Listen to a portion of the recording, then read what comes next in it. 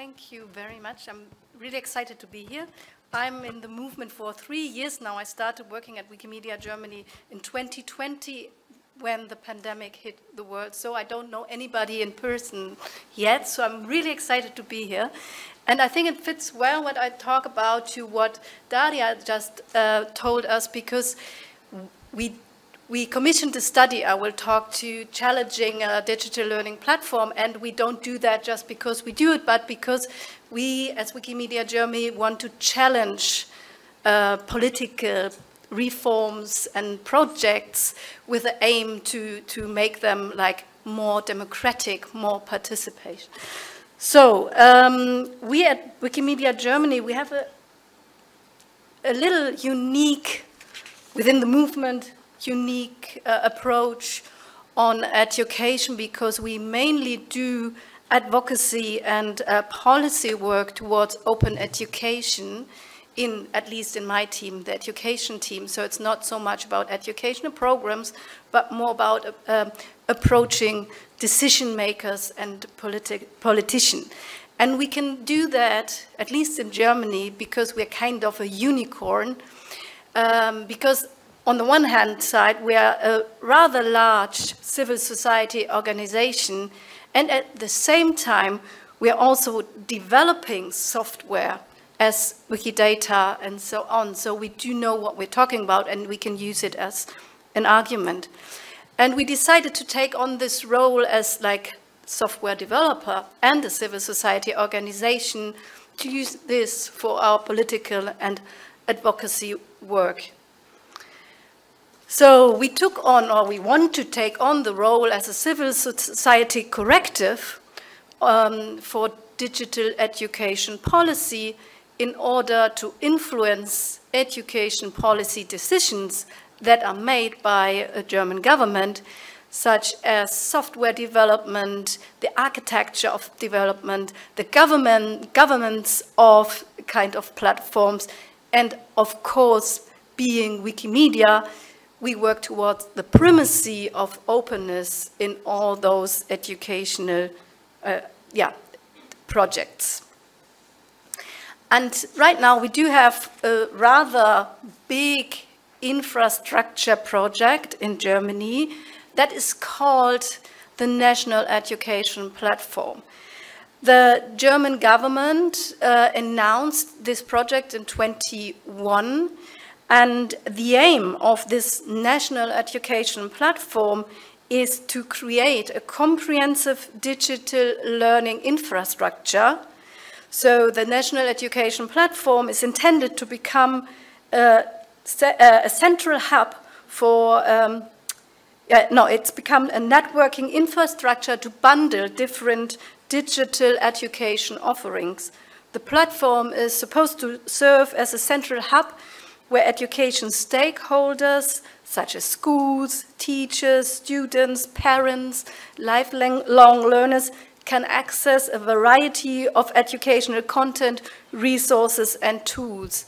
And if this project really works, it is supposed to work according to the government, we would have like this really big infrastructure that will shape the landscape of education in Germany for the next decade or so.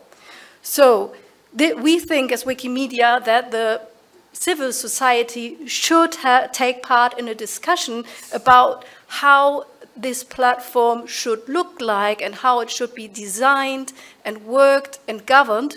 And this discussion didn't take place, so we took on the role to discuss this platform as a civil society actor. So our work was led by two basic assumptions, and the first assumption would be that infrastructure is always political. But like a government in Germany would say, and that's really specific to Germany, but they say no, infrastructure is neutral, because it's just like you are just building a street. But if you think about a street is not neutral by itself. It needs rules. It needs kind of negotiation of who is allowed actually to be on the road, who needs to be off the road. So it is not neutral. It is a political decision of what you want to have rules for. So this was our basic assumption, that infrastructure is political, and hence designing an educational platform needs a discourse about how education and learning shall be conceptualized and what understanding of education and learning a democratic society has, and how this should then shape the platform. But this discourse hasn't happened yet. The second assumption which led us was that public money should be public good. And this national education platform is a really huge infrastructure program. It is funded with 630 million euros funding from the EU, so it's a lot of money. So we wanted to critically accompany this infrastructure project and work towards ensuring that openness and knowledge equity become part of all the design principles of the platform and are not discussed downstream, because we assume that it is a public good, so it should be freely accessible, open, and as open as possible. So we needed good arguments to take part in this discussion. Sorry, this is not a nice, because it's in German, I put it in English. So we wanted to shape the discourse as Wikimedia Germany, or initiate a discourse about this platform. And we wanted to link between the pedagogical values and ideas that are within the design of a platform, implicitly or explicitly, and the technical decisions. So we commissioned a study on the national education platform and its outlines to an interdisciplinary team of software developers, platform theorists, and educational researchers. And the research question was, which fundamental understanding of education and learning underlies the national education platform envisioned by the federal government? Because we couldn't find any outlines about what kind of learning and what kind of education does the government want to promote in the 21st century, because they didn't think about the pedagogic, but there are always values.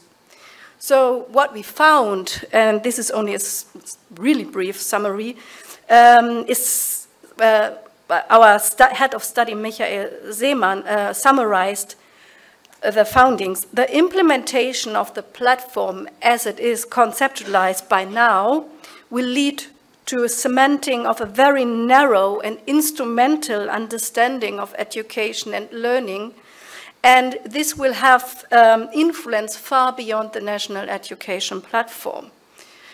And the second finding is that there weren't any governance processes conceptualized until the first versions of it. So there was no idea of who will take responsibility as soon as the government and the funding runs out. What's about sustainability and responsibility? There aren't any concepts of governance yet, although, as we have our assumption, it's quite political, so there should be governance structures thought. So the study outlined a framework for a realignment of the platform, which are oriented towards our Wikimedia goals and core values. So we would argue that a national education platform must be oriented towards a common good, oriented, inclusive, and democratic education, that it should have a broad idea of learning and education that thinks process-oriented support of learning and education, not only like, okay, what kind of certificate do I get, but how do we work together, construct learning. There should be governance structures that are participatory and public welfare-oriented and take into consideration civil society voices and a variety of stakeholders who should use the platform. It needs the primacy of openness, like open code, open source, open educational resources. And we have to think about how the how data is used, who belongs the data that people put into the platform, but also like what is done with the data that is generated by using it. So like a data commons. And it needs to evaluate risks and safety. So these were our recommendations according to this study. So what we could do with the study was to initiate a discourse and discussion and offer an alternative narrative with a more holistic view that combines technical, political, and educational perspectives.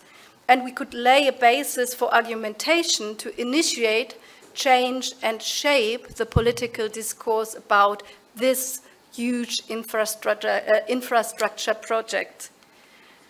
And of course, it's not easy to actually have impact with a study, but we could achieve some changes and our voices were heard. With the publication of the platform, November 22, we had a panel discussion, which was kind of high level because the chairperson of the Social Democratic Party of Germany, which is right now within the government, attended the discussion, as well as the head of department of the Ministry of Education. So they were kind of forced to read our study and to take into consideration what we recommended with the study. We had more than 1,500 downloads on Wikimedia Commons, and our study was widely discussed in different educational congresses. One of the parties of the parliament, Die Linke, they commissioned, it's called minor question. It's a way of parliamentarians can question the government on certain projects, though the Linke did that and the federal government had to answer. That was based on our study. And only in April 23, the project team for the National Education Platform had a survey run on governance structures and what governance structures are needed for the National Education Platform. So actually we could shape the discourse on the National Education Platform. So why does that work? I think the most important thing is, and that's where I come back to Wikimedia, actually, what it does. I mean, we stand on the shoulders of a giant Wikipedia and the Wikimedia projects, because we are only credible and trustworthy because as Wikimedia Germany or the Wikimedia movement, our work is based on the values of Wikimedia principles and Wikipedia, on community, on participation, on knowledge equity, and that's why people trust and believe us. We try to take on the role as a critical friend, so we are critical towards this large-scale infrastructure program, but at the same time we really think it's a great thing that the governments put money into public infrastructure programs. I think we need more of them, but we need, as civil society, to be part of those projects, and it's kind of important to negotiate about values and principles of those big public infrastructure programs. And we were able to then filling a void because there weren't any people, or the education policy discourse was lacking a voice for public good oriented education digital policies. So we were able to fill this gap. And what it needs is a long breath. Wikimedia Germany is doing policy advocacy work on open education and free knowledge for more than 10 years now, and there is progress, but it's kind of step-by-step progress. So it needs a long breath and lots of trusting relationship. So with the National Education Platform, we are still at the beginning of a journey. We were talking, like the study was based on the conceptions, and right now they are the first steps of development. So there will be a beta version of the National Education Platform in autumn. And we, as Wikimedia Germany, we try to accompany this development, and we are right now implementing a series, an impulse series, where we invite Wikimedia experts from Wikimedia, civil society, and academia to discuss certain subjects that are linked to the national education platform, such as like how sustainable or are those kind of large-scale projects? What does sustainability means in this context about finance? What kind of future do we envision for education in Germany? And how about the data commons? So that are kind of issues we want to tackle while the government is developing this national education platform. And what we also aim to is that we will be part of a governance structure, however that will look like. So that was an example. Thank you very much. There's a little time for questions.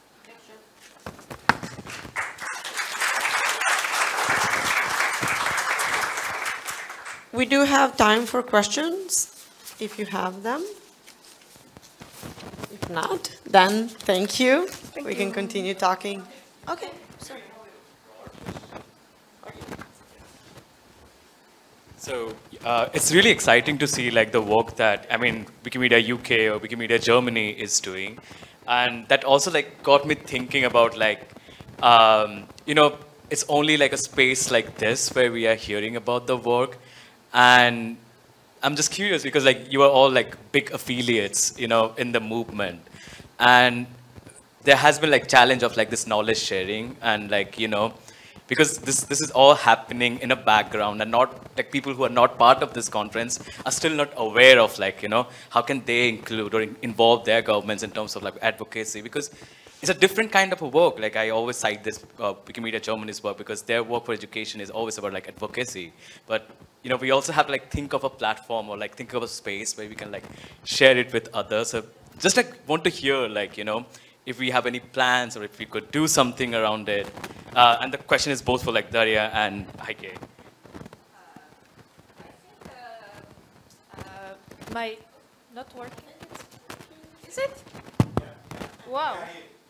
Okay. My div blog about this research is published next week.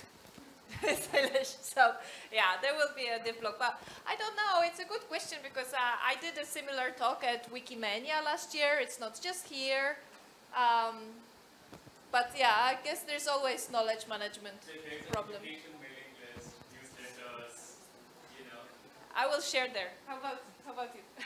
If you want, you can get up so the camera. Okay, sorry. Yeah, I know that's really a difficult question because I come from a big chapter, and still we are only 3 people working on education. So and it's in German, so it's effort we have to put into to make it available to the movement, and that's why I'm here to get to know and better understand how the movement works, because in a way I'm still a newbie, but I see that and that's why I'm here to learn what can the role of Wikimedia Germany be within this. If we focus on advocacy and policy work, how can we bring this to the movement? But I don't have any answers yet, but it's, we're working on it. Thank you, Salis, for asking. Hi, I would like to ask one more. It's more practical. Is the platform this Wir Lernen Online or is it another one? The name of the platform you were talking about, is it the Wir Lernen Online or it's a different one? But that's as well a project you've been part of, right?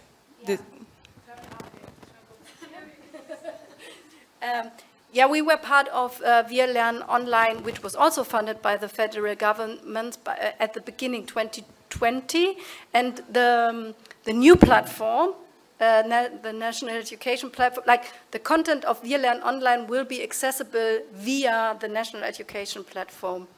And right now we are not part of the Wir Lernen Online platform anymore. It's now done by EduSharing, which they do the kind of operation work. Thank you. I just want to reply you maybe immediately now, because I've been using your example with Lernen Online as an example to advocate for open educational resources in our country, saying, I'm from Czech Republic, saying, hey, our neighbors as a Wikimedia are participating in platforms which are not necessarily about them and about the product of Wikimedia, but about something which goes beyond. But that's the visibility and that's the understanding. So for me, what you do is helping me, and as well that was the same with the open.switzerland platform, so I could show an examples that in other countries around us this is somehow functioning, and we could be part of something bigger. So I don't know if that helps you, but I've been observing what you are doing, and I've been using it in my own work as advocating for it. Thank you. It really helps me because we were challenged by our own organization being part of Wir Lernen Online, because Wir Lernen Online is a platform where you can get free content, educational content, but it was not exclusively open educational resources. So that was a problem, because as a Verein we are aimed to do like really only open educational resources. So that was a challenge within Wikimedia Germany. So it's good to hear that still it's used as an example in the Wikimedia movement, because I think it's better to be part of something which is not like pure, but at least we get open educational resources out into the world. Thank you. Thank you very much.